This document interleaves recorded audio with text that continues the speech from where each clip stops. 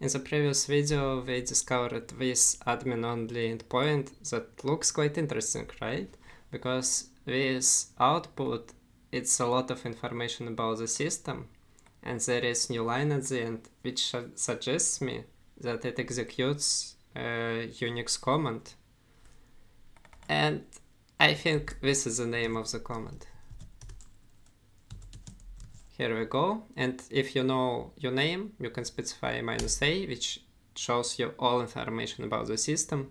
And sure enough, we get close enough output, right? And let's try modifying this command.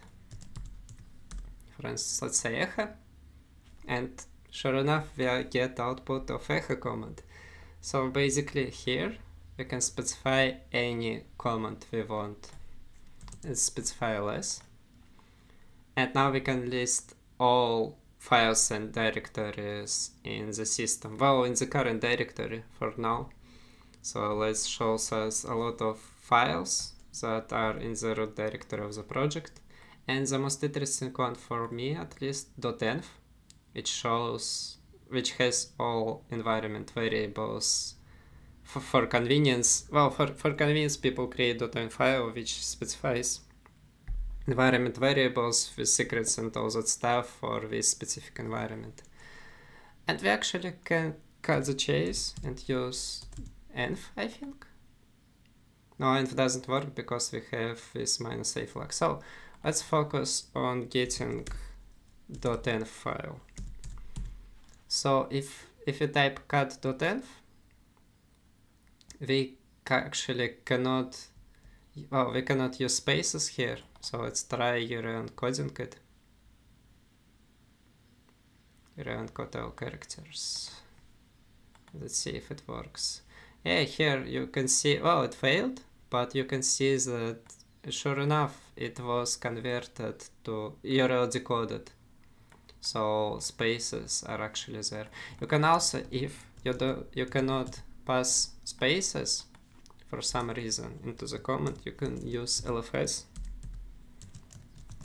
which is, well, if I go into echo LFS, you can see that, well, you can see nothing because it's a whole bunch of, it's space, new line, well, invisible symbols, ASCII symbols, I think. And yeah, it usually should work.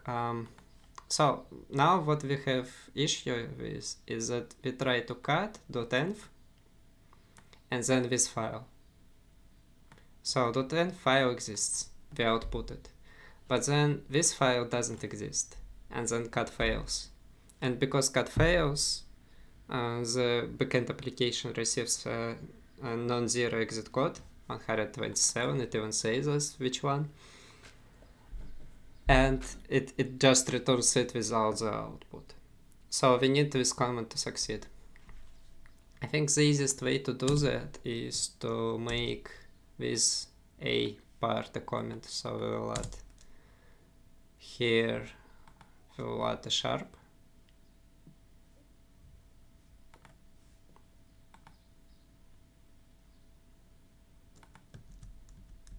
Close enough, close enough. Let's try using space here.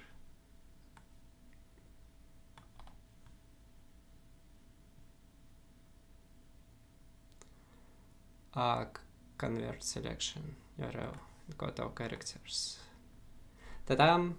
We have all secrets. JVT secret, Mongo local connection with password and all that stuff. Beautiful.